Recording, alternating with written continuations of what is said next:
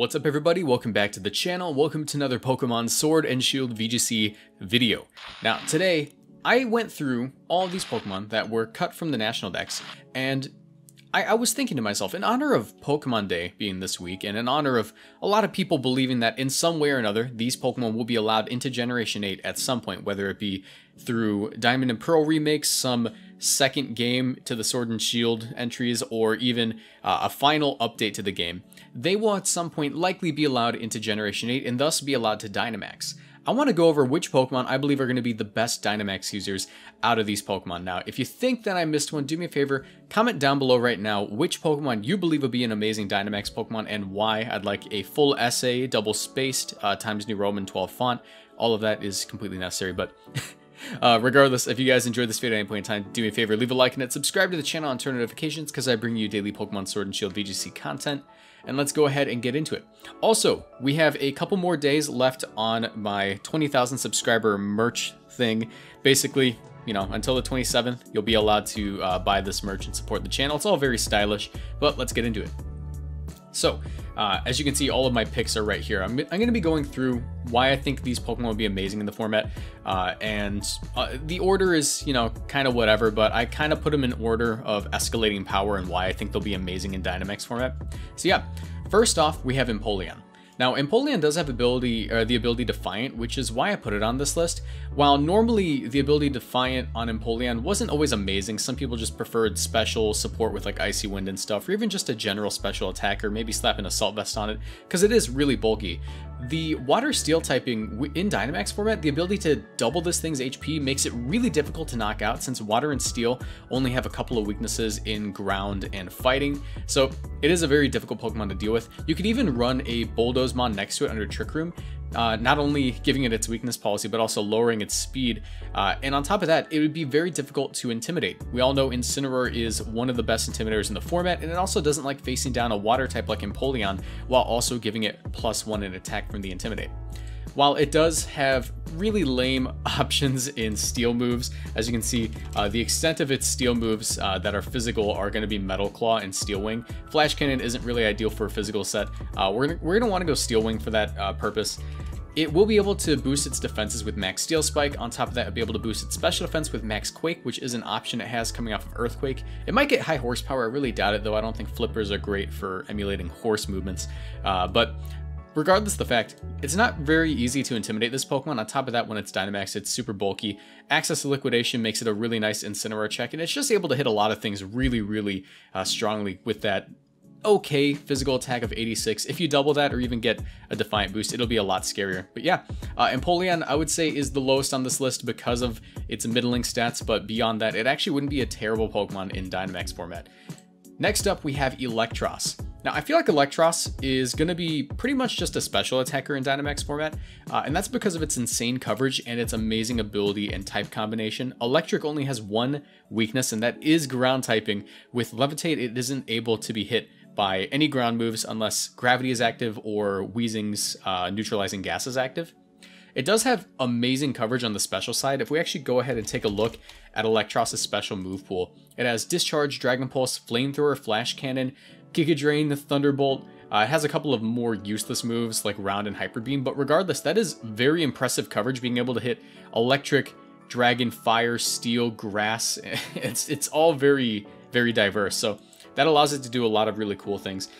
Basically, I feel like in Dynamax it'd be really solid because you can either just let it be a general nuisance by running an Assault Vest Acid Spray set, which does lower their special defense by 2 stages, but having access to that Poison move is really huge because you're able to Dynamax and turn it into a Max Ooze and just hit things for whatever they're weak to.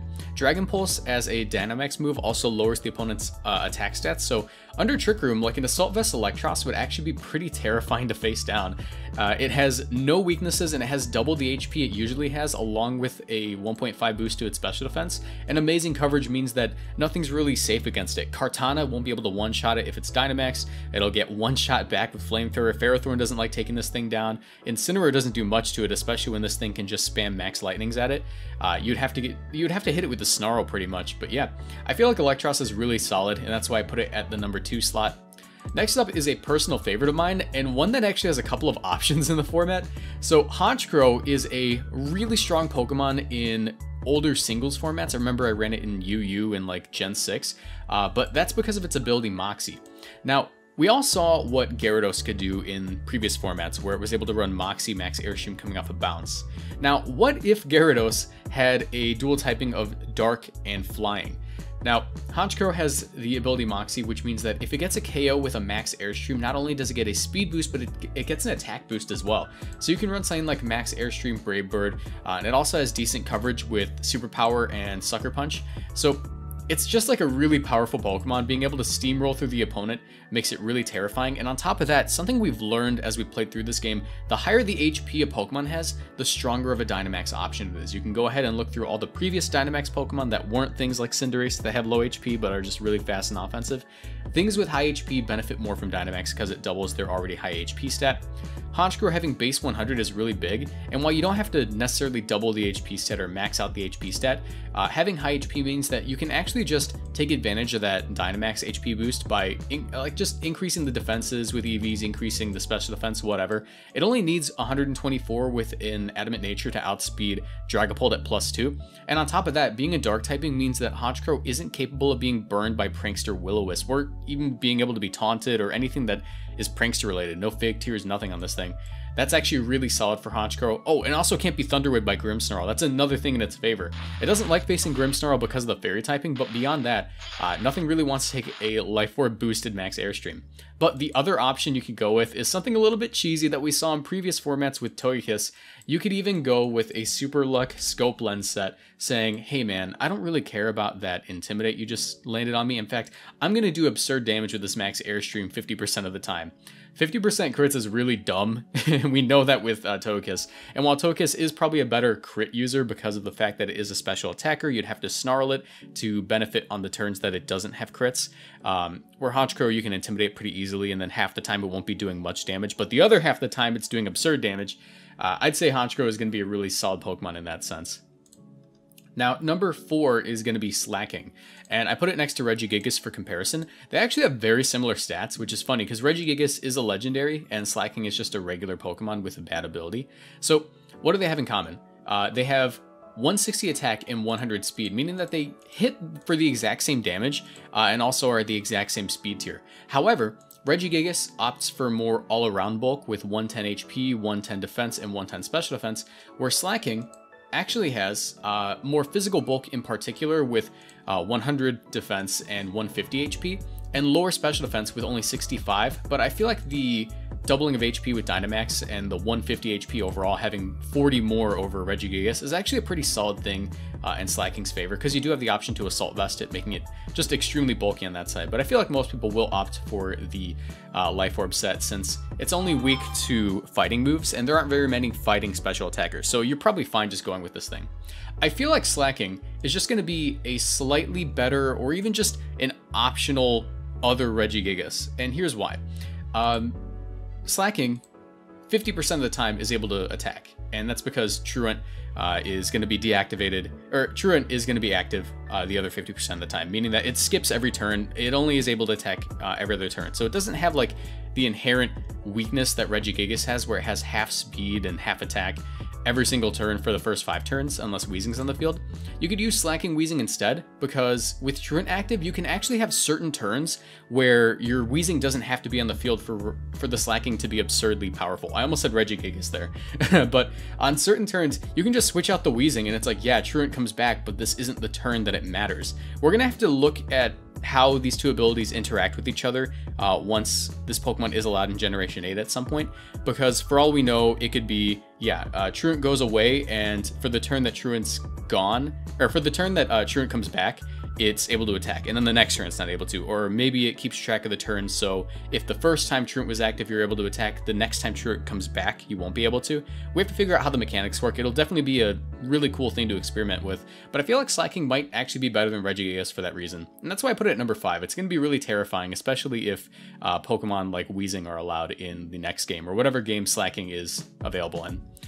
And the final Pokemon I have on this list, probably the most overall powerful Pokemon, is going to be Greninja. You could make an argument for Slacking, I suppose, but I feel like Greninja's really solid.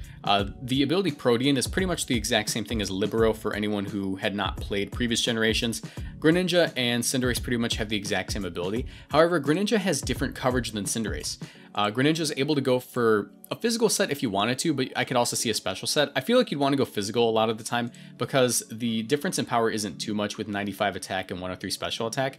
And also you get access to physical flying moves like Bounce.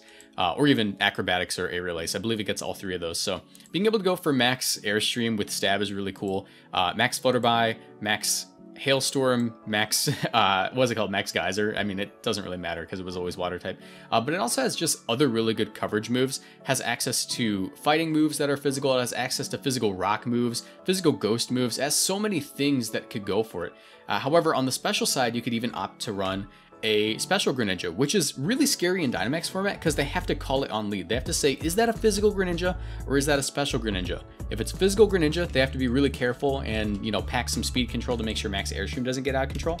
But if it's a special Greninja, now they have to cover for Max Darkness into a Max Hailstorm or a Max Overgrowth or even a Max Mindstorm. It has access to all these different things they could go for, and I'm relatively certain that in the next game it will have other coverage moves, whether it be through tutors or just general TMs. It could have access to ground moves for all we know. Maybe they'll give it like Earth Power or something.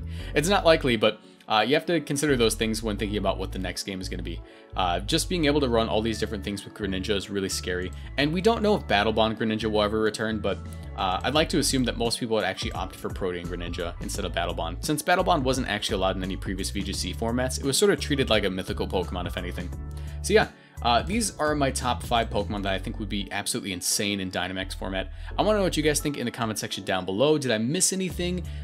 Did I skip one of your favorites even though it's not that good? Just let me know in the comment section. I really appreciate that. If you guys enjoyed this video, leave a like on it, subscribe to the channel, and turn on notifications, and I will see you guys in the next one. Bye!